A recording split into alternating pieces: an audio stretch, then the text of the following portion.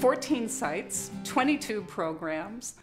We have about 750 beds that we're offering between emergency shelter and transitional housing as well as permanent housing.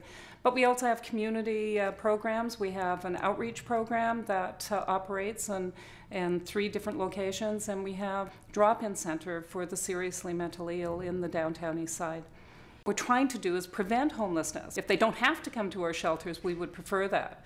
So the outreach team, what they are is a group of folks, and there's 14 of them now, are actually, they go out into the community to hotels, for instance, where people, landlords may be having difficulty with their tenants, and they try and advocate for the person to be kept in the housing, and they provide extra support so they can keep their housing, and they deal with the issues that they're facing that may have brought on the crisis that would have put them at risk. They also outreach to the absolute homeless. You've seen the tent cities, you've seen people on the streets and the parks, on the boulevards and the freeway. It's mainly been Lookout's outreach team that's been going out and talking to people, trying to encourage them to come into our shelters, or even better yet, into housing.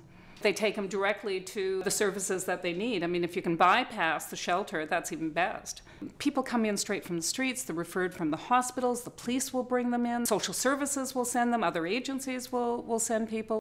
Wherever people are, and there's no place else for them, that's what Lookout is about. You know, that's that safety net. Within months of actually opening, very few beds that were full all the time with the same people.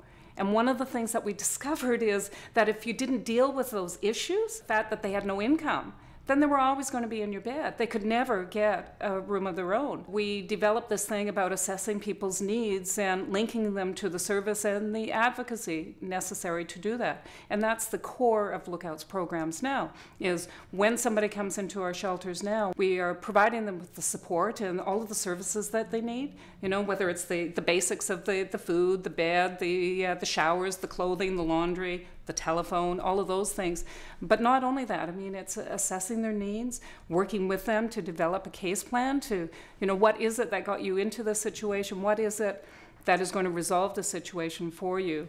And then try and connect them with the services that will support them in whatever way it is or whatever their goals happen to be. So that's in a nutshell what's happening in the shelters. I just went into your office, and I said, like, I just got to tell somebody what's going on here. Yeah. No, but most people, they don't get a chance to do that. No, they don't.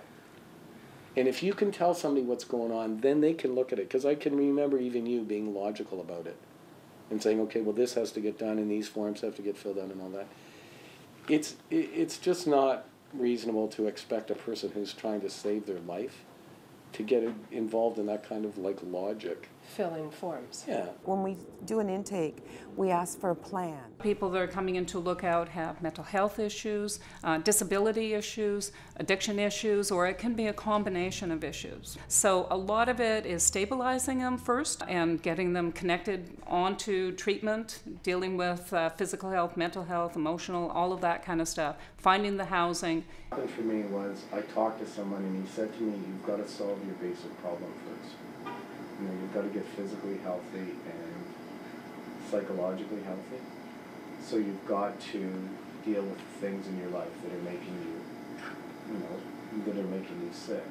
Every few days we do a review, see what they've been doing, whether they're looking for housing, who they've contacted.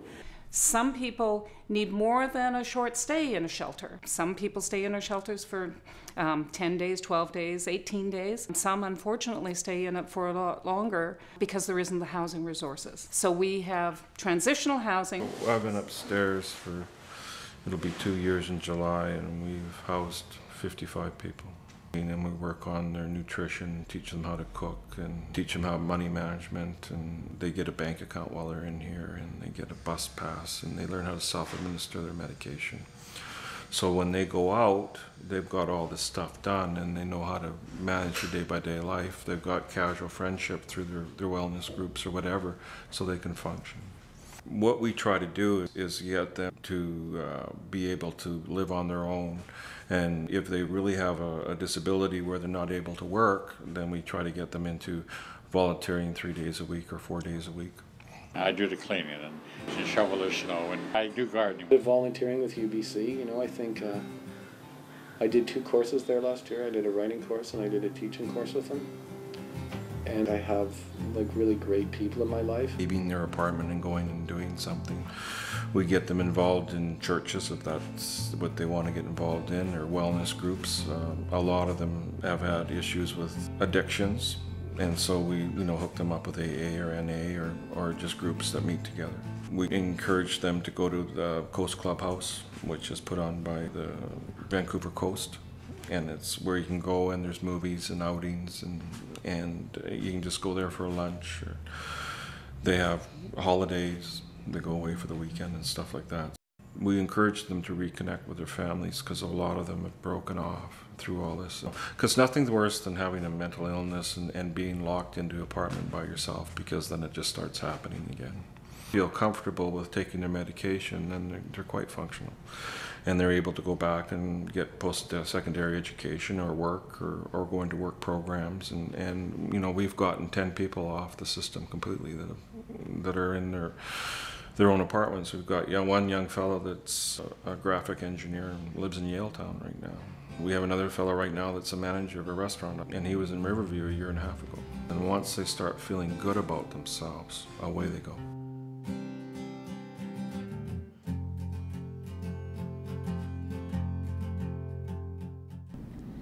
You sleep in the doorways near Main and 18th. The grocery cart, your home on wheels, filled with endless bags. They tell me you choose this life. I want to visit, but you prefer your aloneness. When I'm home in bed, warm, I think about you. In the morning, I see you with your cart, sheltering at the bus stop.